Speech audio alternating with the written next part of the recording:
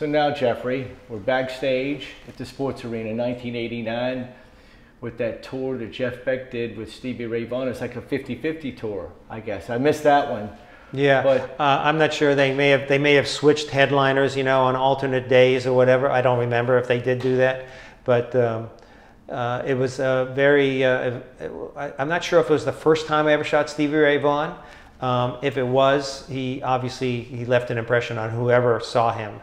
He was an amazing player. Loved the blues right down to his toenails.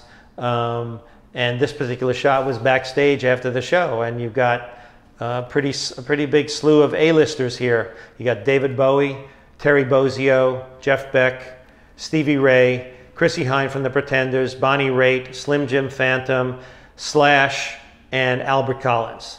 Now, my guess is Stevie Ray must have loved Albert Collins because he was like, you know, he was like probably enamored by him because Albert was a true blues master as well, and he loved the blues. So it's not easy getting a group of these kinds of folks together for a shot. You know, I was doing like some herding. You know, you know, you got to be very vocal to these people, and you've got to direct them. And that's the only way to capture a photo like that. But I had a lot of years of experience of being able to pull people together for a shot. It's even funny looking at David Bowie channeling Ronnie James Dio.